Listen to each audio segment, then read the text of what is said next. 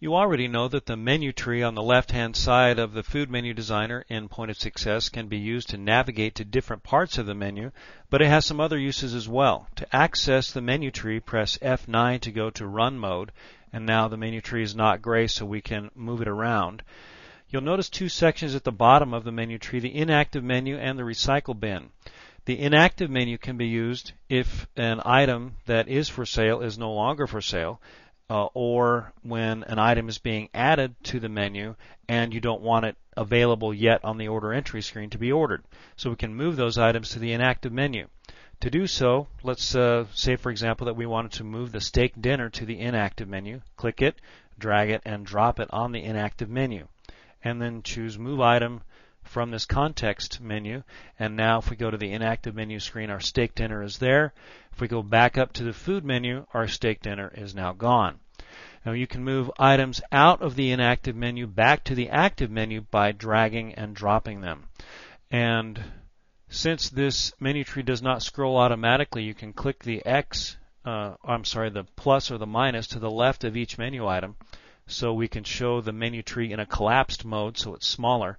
Then if we want to move the steak dinner back to the Active menu, click and drag it and drop it on the Food menu and say Move Item. Now if we go back to Food menu, you can see that our steak dinner button is back. You can do the same thing with deleting items from the menu.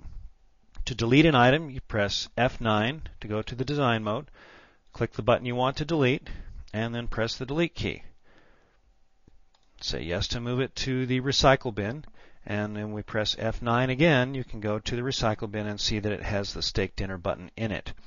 To restore the steak dinner back to the menu, again, let's collapse the menu by clicking the minus to the left of each of these items, and then we can click and drag the steak dinner button back to the Food menu and say Move Item. We go back to the Food menu, and now our steak dinner is back on the Active menu. So you can move things between sections of the menu. Let's say that you wanted on the Soup menu, you wanted to also have a dinner salad button. The dinner salad button can be copied to this menu by going to the top of the Food menu and then select Dinner Salad, and you drag it down and drop it on Soup and say Copy Item. And so now, when we go back to the Food menu and then go to the Soup submenu, we now have a dinner salad button on there, and we can press F9, drag that button into place, and now we have a dinner salad button on the Soup menu.